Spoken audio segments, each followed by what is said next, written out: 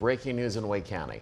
Authorities provide an update on the in-custody death of Darryl Williams. Our Elena Athens is live for us in Raleigh with those breaking details. Elena, good afternoon. Good afternoon to you, Barbara. Yeah, I reached out to Darryl Williams' mother to see if she has any comment on this new announcement, and I'm hoping to hear back. Wake County District Attorney Lorrin Freeman says her decision not to pursue charges against the officers involved is based solely on current criminal laws, and she found officers were not in violation. The North Carolina State Bureau of Investigation also reviewed their actions. Freeman says in her newly released report, she has no jurisdiction over the Raleigh Police Department's policy or if any of those policies were violated.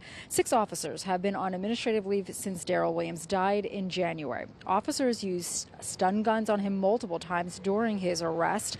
Police say there was a physical altercation. Officers were trying to arrest him, and police say officers suspected Williams was in possession of illegal drugs.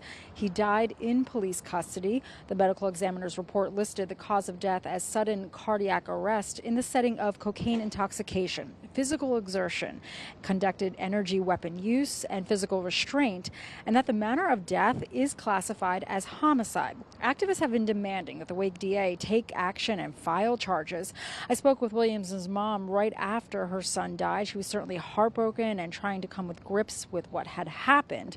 She told me that there was a history of heart problems in her family. Again, we are trying to talk with her to see what her comments are on this new announcement. That is the very latest live from Raleigh. Elena Athens, ABC 11 Eyewitness News.